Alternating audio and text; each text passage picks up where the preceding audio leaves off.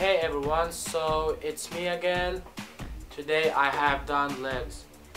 It was a really hard workout, so now I'm really tired. But still, I need to train them as hard as I can, because they are my weakest spots, so I need to fight my genetics. This is how my legs looked 1 year ago. I trained them 2 times a week until now, but still I'm trying to do whatever I can because I want to have really big, good legs. So have a nice video. See ya.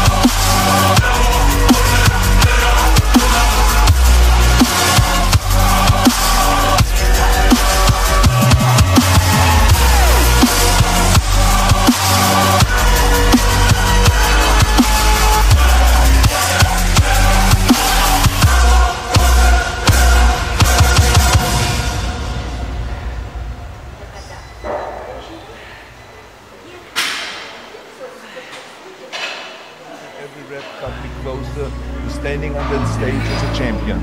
As a matter of fact, when I lifted weights, I didn't really feel like I was lifting weights. I felt like I was lifting a trophy over my head each time I lifted.